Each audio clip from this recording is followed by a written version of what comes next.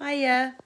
Just back from my Kundalini yoga class. I'm feeling so strong and inspired and amazing, and just wanted to talk a little bit about what we talked about at the end of class.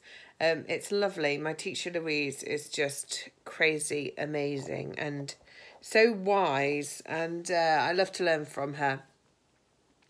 And she talked about strengthening the solar plex chakra.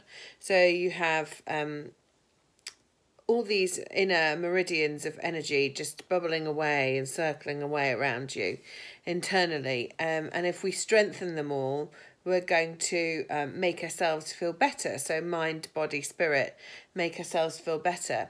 So today we did about the solar plexus. The solar plexus are all to do with courage. So this is like your gut instinct. And we did some amazing Kundalini practice to strengthen the solar plex. It's really hard, because what I love about Kundalini yoga as well is the things that you find hard physically, like the exercises, the practice that you find difficult physically, usually relate to what's going on in your head. So, if you're not feeling strong, in your head and in how you are dealing with life, you're going to find the exercises to strengthen the solar plex harder, which makes a lot of sense. So actually I felt like I did really well, but what Louise always talks about is not letting your ego get in the way. So if you are doing these exercises and you're thinking, am I breathing right? Am I doing enough? Am I doing this quick enough or slow enough? That's your ego taking over, when actually all you need to be concentrating on is how your body's feeling and how your body's caring for you and how amazing your body is doing this. So whatever level you're doing it at is perfect for you. And I love that, because one of my big problems in life is that I don't want to let anybody down.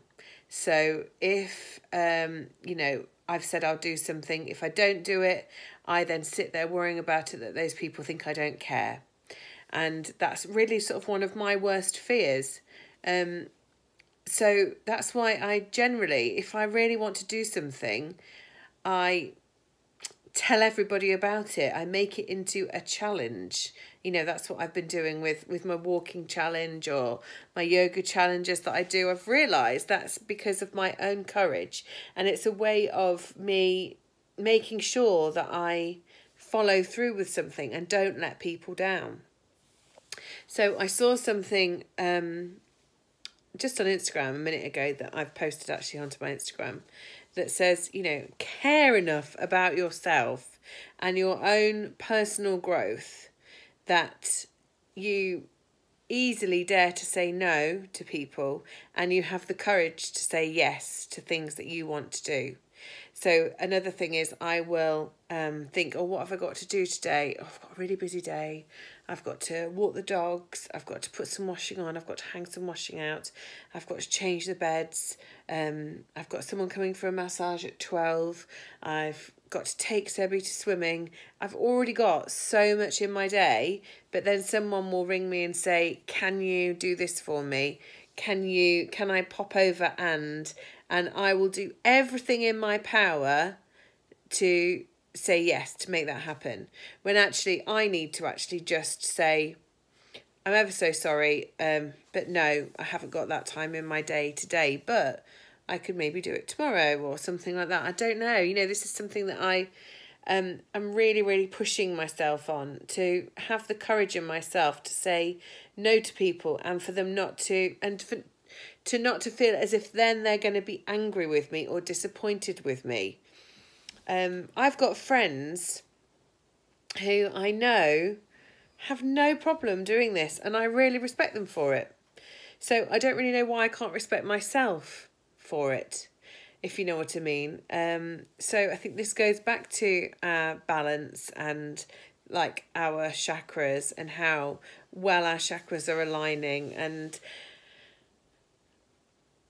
yeah, I really, really want to do that. I want to be able to say no more so that I can say yes to more things that I want to do. I know that I'm on a good track with it because I've recently cut back on a side of my body shop work that I wasn't particularly getting much satisfaction out of. And that's taken up given me a lot more free time, which is brilliant because, the reason I wanted to cut back on that side of the business was because there were so many other things that I was really, really interested in and really, really wanted to pursue and learn more about. So, the essential oils, and I wanted to do more massage for people, and I want to do my yoga teacher training.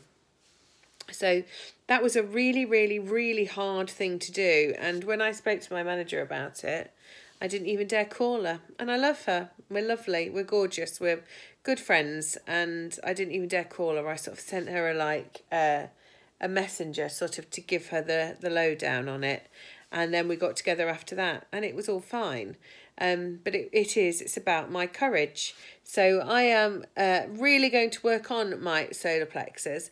And what I find interesting about the chakras is that it's changing all the time. So I always thought I had an issue with being grounded and my root chakra, and I've always said it to my friends, having the fight or flight thing. So if something gets bad, I move away from it rather than standing up to it. And and I think that's why we've moved house so many times. So it's all really, really interesting to me. Really interesting, and it's one of those things where I want time in my life to learn more about it and understand it and to improve and grow my own strength and courage within myself.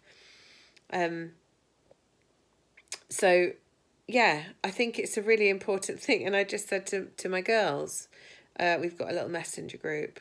It's just like Zamo said, isn't it, in Grain Chill? Just say no. You don't have to act like a great big star. Just be yourself. That's who you are. So if anybody else feels similar or has any tips, anything that's worked for them, anything that just made them go, yeah, that's blown my mind, that's changed things, I would love to hear them. And if you want to find out any more about anything that I talk about, please do subscribe to the channel. Comment below. I'd love to read your comments. But yeah, it's just out there. It's out there to the universe. That's how I'm feeling. And I'll speak to you next time. Bye.